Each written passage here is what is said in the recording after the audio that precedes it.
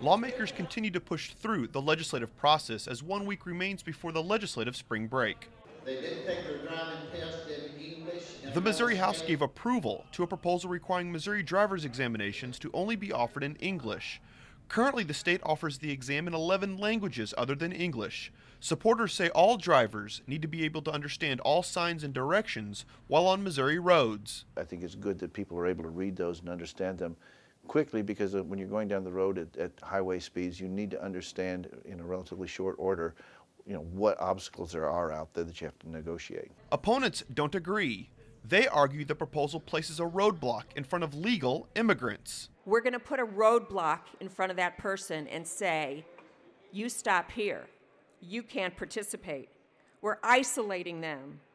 We're telling them that we don't care about them and that they are not welcome here. Despite vocal opposition, lawmakers approved the proposal with more than 100 yes votes. The bill now moves to the Senate for consideration.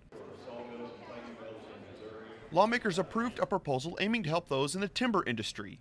House Bill 112 changes the property classification of sawmills and planing mills to agricultural property instead of commercial property.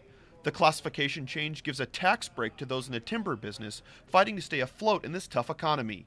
Lawmakers approved the proposal with more than 115 yes votes.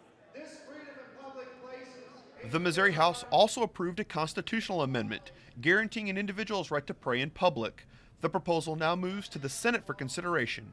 If approved by the Senate, the proposal must be approved by the voters before becoming law. With 1 week remaining until the start of the legislative spring break, the Speaker of the House is pleased with the House's progress. When we leave spring break, we'll have what I believe over 70% of the Show Me Solutions initiative done before the 50th legislative day.